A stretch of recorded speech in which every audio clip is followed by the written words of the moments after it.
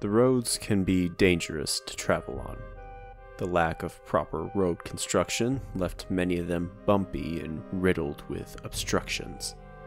Only those with a death wish would ride alone, so many would join caravans or hire armed mercenaries to protect their cargo.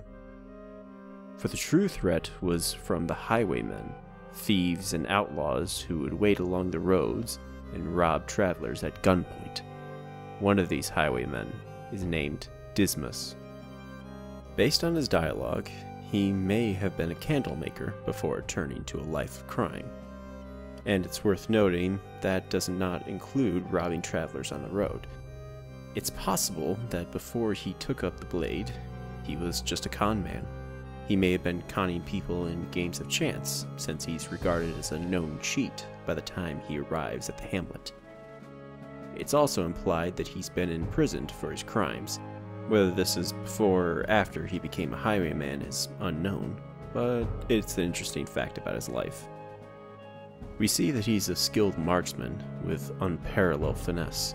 Armed with his pistol and dirk, we see him stop a stagecoach and immediately gun down the driver. He then slices a second man's throat, and from behind him he hears something.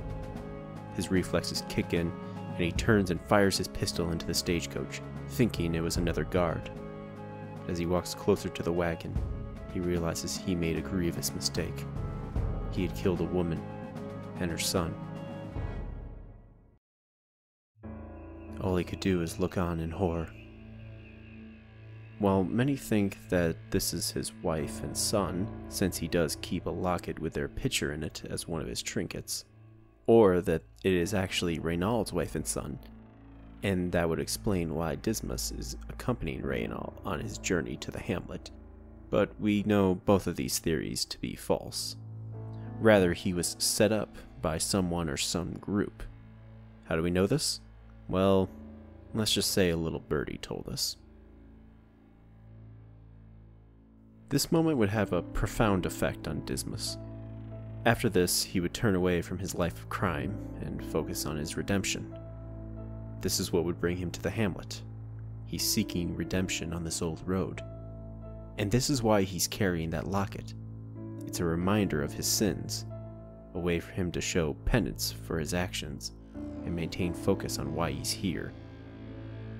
While Dismas is here for a spiritual redemption, others travel to the hamlet for more academic pursuit. For the estate boasts a plethora of bizarre fungi, diseases, and injuries. The perfect place for an aspiring doctor to practice their trade.